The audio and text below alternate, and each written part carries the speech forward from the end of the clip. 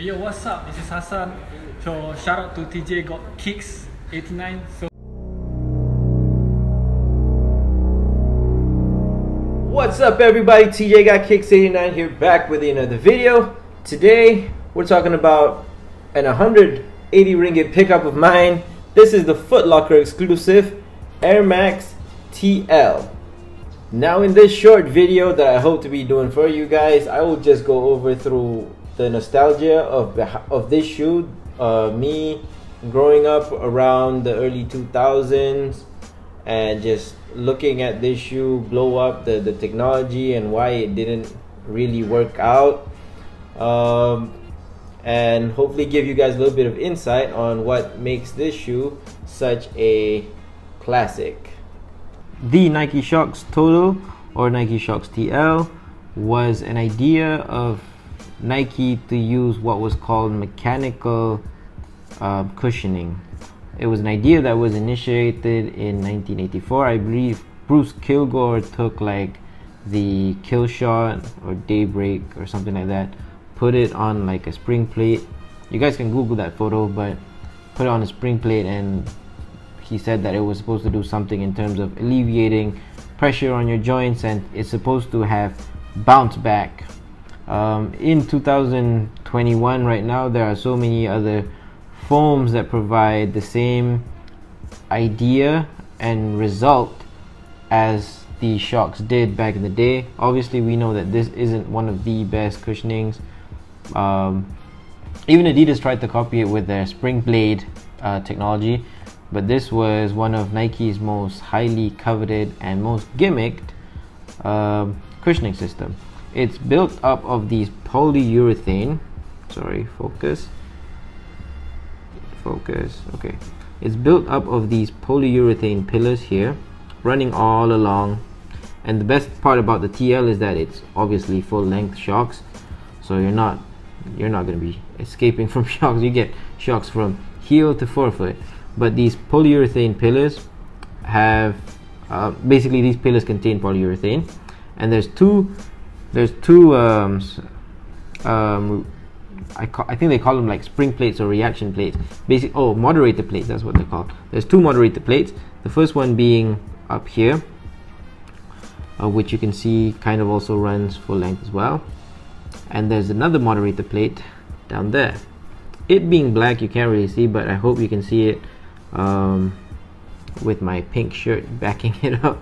But there's a moderator plate there, so what that does is it kind of creates two hard surfaces for the polyurethane to hopefully compress and decompress. That was the idea, and that was the boing behind Nike's Shox cushioning. Now I could go on about how this shoe was a I don't really want to say a breakthrough in design, but yes, it was a breakthrough in design at one time, because Nike had already had their air cushioning system, which encompassed the Air Max units, the Zoom Air units, and you've got the Air Zoom units, and they basically wanted to have the next cushioning gimmick or idea. So they came up with this, and I think it started with the Shox R4, I believe, which was basically it was a double-lasted midsole, and you had 4 Shox cushioning pillars in the back, which is the name R4. That was one of the first models. Obviously they expanded obviously until this. I think this was the pinnacle of the Shox system, where they tried to implement it full length. It was also used in basketball lines. Gary Payton most famously had an advertisement with Nike where he jumped out the gym and it had a boing background sound to it. Vince Carter famously also dunked on whoever that poor soul was in the 2004 Olympics in his Shox VC. He also had a really big line of Shox footwear with Nike. What else can we say? Well, let's just go about like how the nostalgia was when I first looked at the shoe back in the day. So back in the day, this shoe, I think I saw the Shox R4 first when I was going to the skateboard park in Mid Valley. I'm taking you guys back really far right now, but going in to buy some skateboard parts from Ruffy. If you remember, there was a skate shop called Ruffy. There was a series of skate shop in Mid Valley, actually, even where A&W now is. It used to be, damn, I can't remember, but 90s kids, you know me. 90s skater kids in Malaysia, you guys know me. So saw this shoe next to a kid that was wearing a pair of Rowley XLTs, and I thought this was one of the craziest inventions ever. Like, springs on shoes wasn't really was only a far-fetched idea until this shoe came about. Nike made this happen. Nike made freaking springs for our shoes. Although it didn't compress well, this does not age well over time, trust me. Once the polyurethane inside here wears out, you're gonna have nothing on your heel, nothing on your forefoot. So I better get to wearing these sometime soon. So it was, I think, the idea of how orthotics was taken so far ahead of its time. First it was the Air, and then it was the EVA pillars. Now we have Boost, you have Micro G, you have Charged, all foams that compress and decompress, react to heat, temperature, the amount of pressure applied to it. We've come so far in terms of technology. I'm going off on a tangent because of my obsession with and my passion towards orthotics, or the biomechanics, basically the biomechanics of the human foot, because I feel like it's we use our feet every day, so we should be able to use technology to its advantage and basically enhance performance and also make our daily lives a lot more comfortable. So this shoe, the design aspect is basically somewhat similar to the Air Max Plus, which is why I like it. So you've got these TPU strands here in the midfoot and also in the forefoot that basically act as a containment unit towards the shoe. You've got this really nice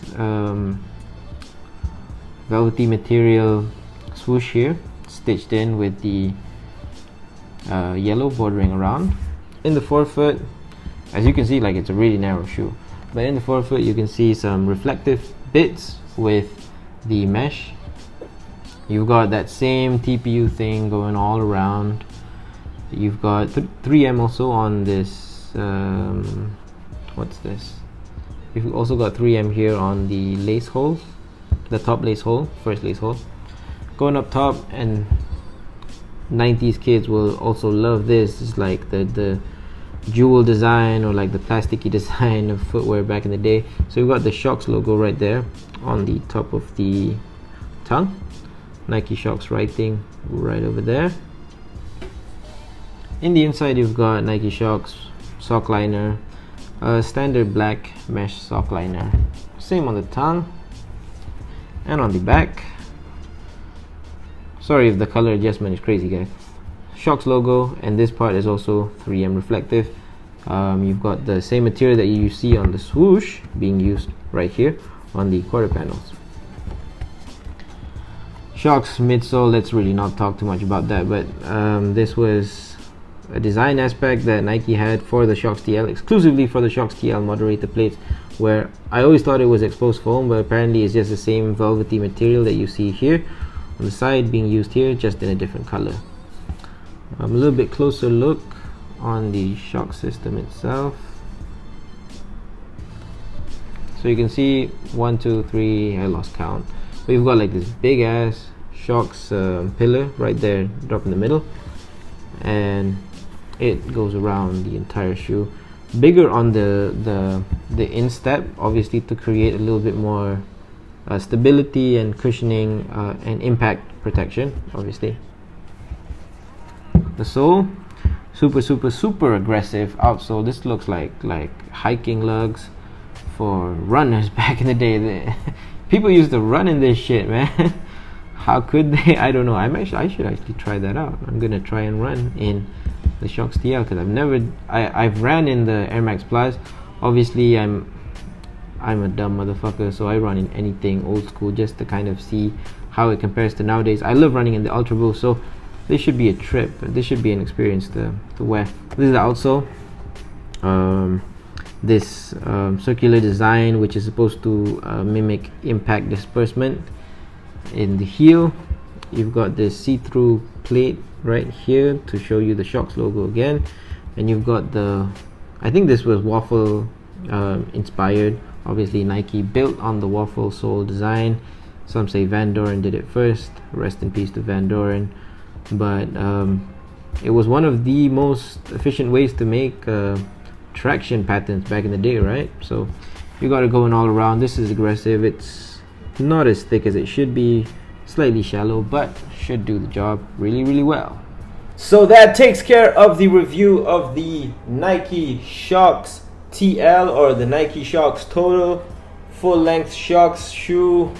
Not really one of the best cushioning systems, but a really good Nike gimmick for what it was at this time.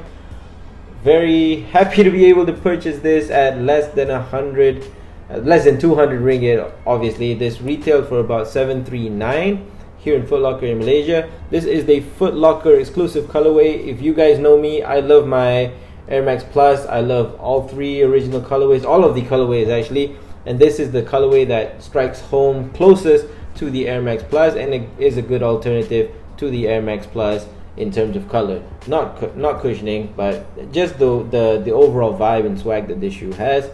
Let me know if you guys will be picking up a pair of this shoe. I hopefully will be looking to buy more cheap pickups like this over time.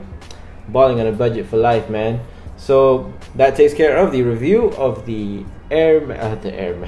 the Nike Shox Total, or the Nike Shox TL in the Sunset colorway. TJ got Kicks 89, Nike Shox, Boing.